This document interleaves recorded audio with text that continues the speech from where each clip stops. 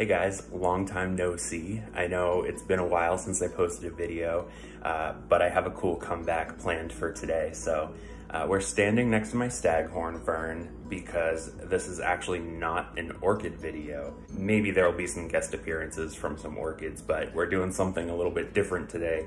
Don't worry, it's cool. Let's go check it out. Without further ado, today we are going to be trying out the Rose of Jericho, or resurrection plant. It is known for its ability to dry out completely and look dead and then come back to life with water. I've heard about it for years online, and it always just seemed like something that would be fun to try, and I thought this would be a good time to give it a shot. So a couple quick facts about the Rose of Jericho. There's actually two totally different species that both get kind of mixed up when people are talking about the resurrection plant. The true Rose of Jericho is called Anastatica hyrochontica, which is a single species in a monotypic genus, meaning that it's only that one species in the genus. That's the true Rose of Jericho, but usually what is sold to people is something different. It's sometimes called the false Rose of Jericho, and it's actually a Salaginella. It's Salaginella lepidophilia, and I have a feeling that might be what we have here, but it does have the same kind of cool effect where it can dry out entirely and come back to life like that. It's actually not that uncommon. There's actually hundreds of plants that do similar things, but this one is just kind of popular for it, and it has kind of a more dramatic kind of way of opening back up.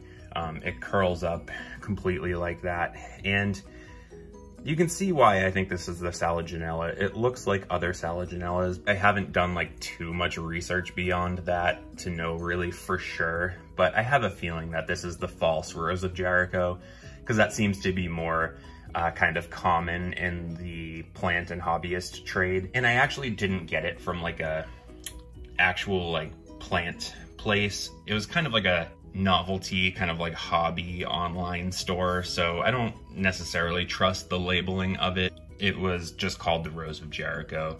So who knows, but it was only a few dollars, and I thought it'd be a fun thing to try. So we're gonna give it a shot today. I have this little plastic dish set up with water. I used some leca pellets to line the bottom. That will just hopefully make it so it doesn't sit like too deeply in the water. It's okay if the whole thing gets wet. You don't want it to stay like that, but for the purposes of just reviving it, it would be okay to let it kind of sit all the way in the water, but I'd prefer if it could kind of sit a little bit above. So that's what the leca pellets are for. And I want to use something kind of wide like this because if they're successful, they open up really nicely and wide like that. So I thought this would be a good container to use. If everything goes well, it can actually open up really nicely over just a few hours. We're going to stick it in here, and then I will kind of keep checking back and show you guys the progress and see what happens. Now, there's always the chance that it could be like a dud. I've heard reports of, you know, sometimes they just don't do as well. Maybe they weren't stored properly or something like that. So the results may vary. So if it's a total dud, we'll try again in another video. Maybe I can get a different one from a more reputable vendor. But it was pretty inexpensive anyway, so it's not a huge deal if it doesn't work for us, but we're gonna give it a shot. All right, it's the moment of truth, guys.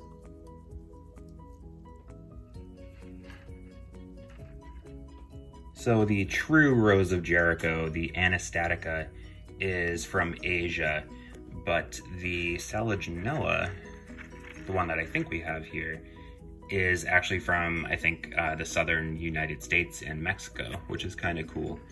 It's got sort of like a root mass there, so that's why I'm kind of fiddling with it, because I want that to be touching the water, but it'll absorb the water foliarly as well. But I might have to play around with the positioning of it depending on how it opens up and stuff. But I'm excited to see what happens.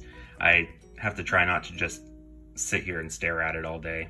But I do have plenty of other chores to do to keep me busy, It's the weekend, which is when I do a lot of my watering for the orchids and feeding my animals and stuff. So I will go do some of that stuff and check back. Oh my God, does that look greener already? It might have already had a bit of green to it, but I swear that looks like it's getting greener already. Okay, I'm excited now. All right, let's go do some other stuff and come back in a little bit. My Miltassia Shelob token was kind of photo bombing my video, so figure we'll check her out real quick. Look how pretty she is. Friggin' fowls everywhere.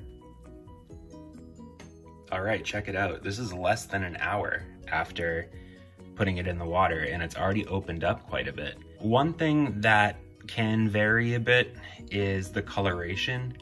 One thing that's kind of striking about the resurrection plants is that they can go from this brown color to a really nice lush green color. It's a really dramatic kind of color change for them to go to that really nice rich green color in such a short amount of time. But that said, some of the reports say that some of them turn greener than others, so we'll have to see how that does. I hope it greens up a bit.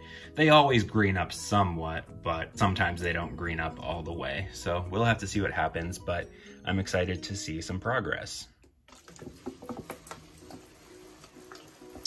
Yep, this is my life. Whoa, it's just lettuce, dude. Don't get too excited. He got really excited because he thought I was giving him bugs. Those are his favorite. But you have to eat your vegetables first. All right, guys, it's been a full 8 hours. I'm tired and sweaty from doing chores all day, but I got all my orchids watered and I've checked out our resurrection plant here, and I think I'm ready to show you guys how we did. So let's check it out. All right, check it out. Here it is. 8 hours after I put it in the water, and it's almost totally open. It'll open up a bit more over the next day or two, but pretty dramatic change from what we saw this morning. I'm pretty impressed. And it greened up a bit nicer than I thought it would.